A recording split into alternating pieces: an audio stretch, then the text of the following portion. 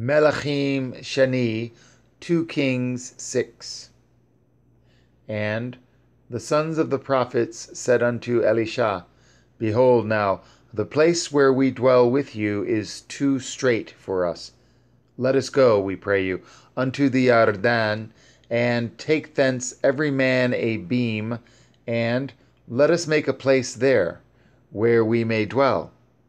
And he answered, Go ye. And one said, Be content, I pray you, and go with your servants. And he answered, I will go. So he went with them, and when they came to the Jordan, they cut down wood. But as one was felling a beam, the axe head fell into the water, and he cried and said, Alas, master, for it was borrowed. And the man of Elohim said, Where fell it? And he showed him the place. And he cut down a stick, and cast it in thither, and the iron did swim. Therefore said he, Take it up to you. And he put out his hand, and took it. Then the king of Aram warred against Yashar'el, and took counsel with his servants, saying, In such and such a place shall be my camp. And the man of Elohim sent unto the king of Yashar'el, saying, Beware that you pass not such a place, for thither the Aramim are come down. And the king of Yashar'el sent to the place which the man of Elohim told him, and warned him of, and saved himself there, not once nor twice. Therefore the heart of the king of Aram was sore troubled for this thing, and he called his servants, and said unto them, Will ye not show me which of us is for the king of Yashar'el?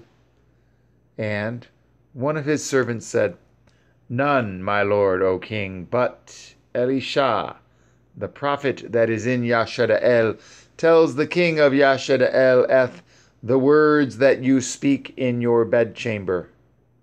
And he said, Go and spy where he is, that I may send and fetch him.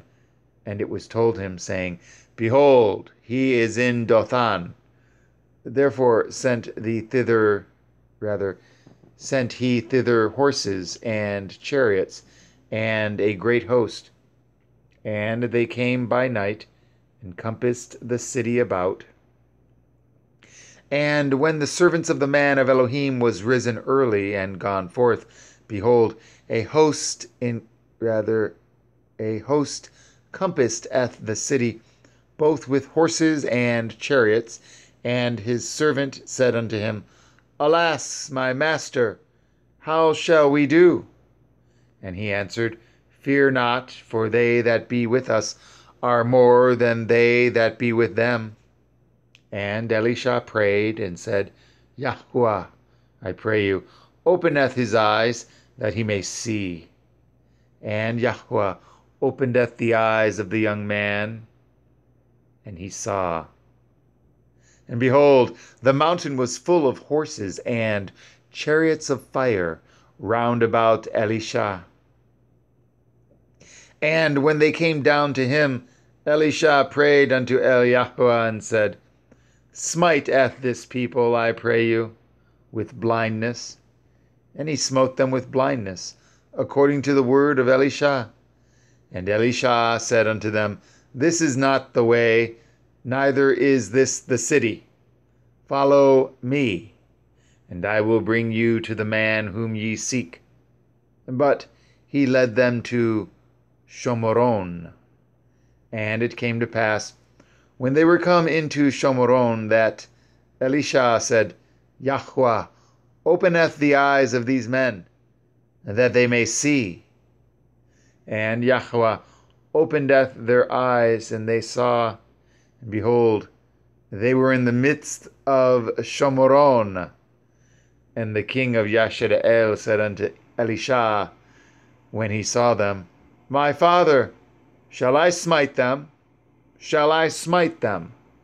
And he answered, You shall not smite them, Would you smite those whom you have taken captive with your sword and with your bow?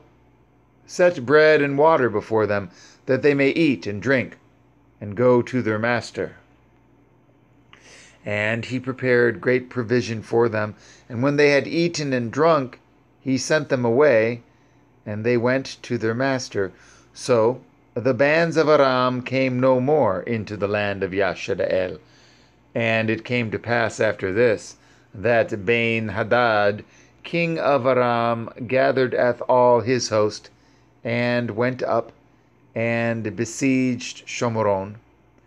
And there was a great famine in Shomron, and behold, they besieged it, until an ass's head was sold for 80 pieces of silver, and the 4th part of a cab of dove's dung for 5 pieces of silver. And as the king of Yashar'el was passing by upon the wall, there cried a woman unto him, saying, Help, my lord, O king. And he said, If Yahuwah do not help you, whence shall I help you? Out of the barn floor, or out of the winepress? And the king said unto her, What ails you? And she answered, This woman said unto me, Give your son, that we may eat him today, and we will eat my son tomorrow. So we boiled my son, and did eat him.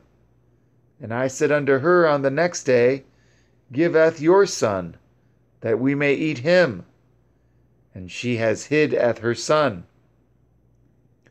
And it came to pass, when the king heard the words of the woman, that he rent his clothes, and he passed by upon the wall. And the people looked, and behold, he had sackcloth within upon his flesh. Then he said, Elohim do so and more also to me, if the head of Elisha, the son of Shaphat, shall stand on him this day. But Elisha sat in his house, and the elders sat with him, and the king sent a man from before him. But ere the messenger came to him, he said to the elders, See ye how this son of a murderer has sent to take away my head? Look, when the messenger comes, shut the door, and hold him fast at the door. Is not the sound of his master's feet behind him? And while he yet talked with them, behold, the messengers came down unto him, and he said, Behold, this evil is of Yahuwah. What should I wait for Yahuwah any longer?